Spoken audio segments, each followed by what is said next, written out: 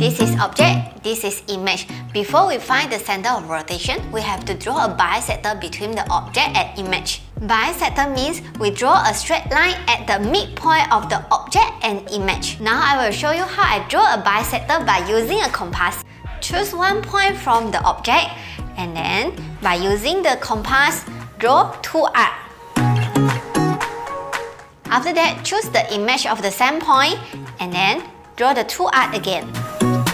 Finally, use your ruler to connect both points. Now we draw another bisector for another point.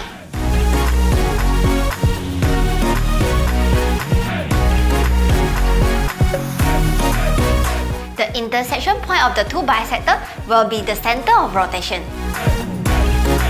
Now you can find the angle of rotation by connecting the object and image with the center of rotation.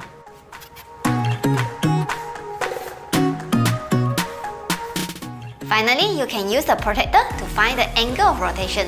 Please like and share if you get it.